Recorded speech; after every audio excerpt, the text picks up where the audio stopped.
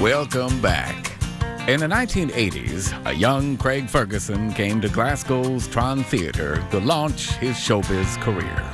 20 years later, Craig returns to the same stage to show his countrymen how little he's accomplished. Welcome back, everybody. Welcome back.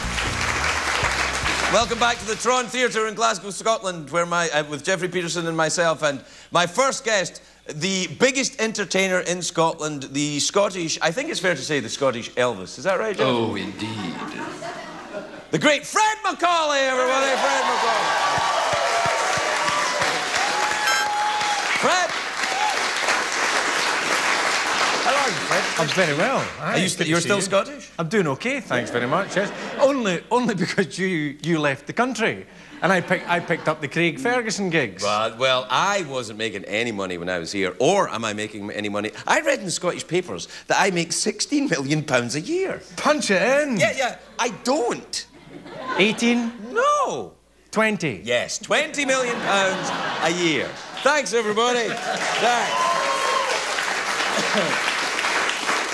But you do the show on the BBC. I do. Don't you have to talk like this on the BBC? Yes, talk like that. I have to wear a bow tie. Yes. A tartan bow tie, as it happens. Tartan bow tie, or we call it plaid in America. Plaid, okay. Yeah. I'll need to do that. If I ever want to get citizenship, I'll need to change tartan to plaid, I guess. Yeah, you have to change tartan to plaid, and you have to never say fanny again. Okay. Can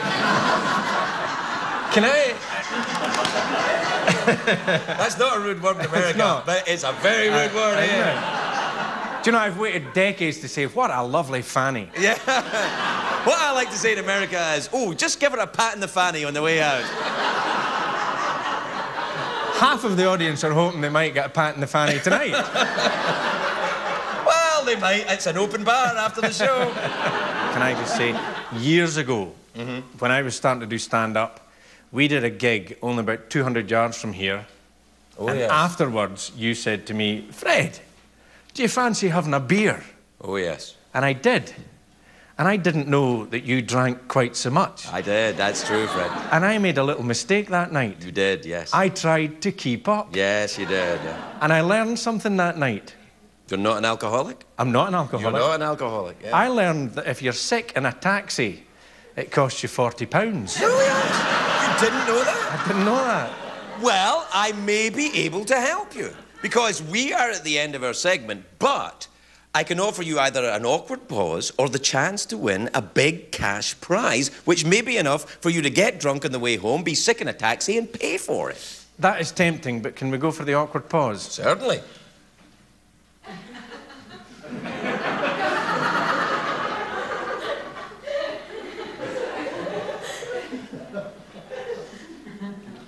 It wasn't awkward to begin with, but it is now.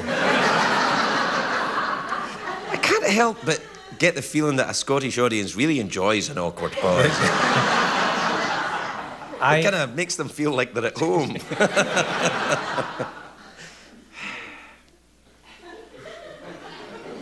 We forgot to be awkward there for a minute. Remember, we started talking again and ruined it, yeah.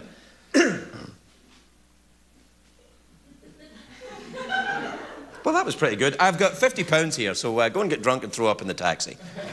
Fred MacAuley, everybody! Fred MacAuley! We'll be right back.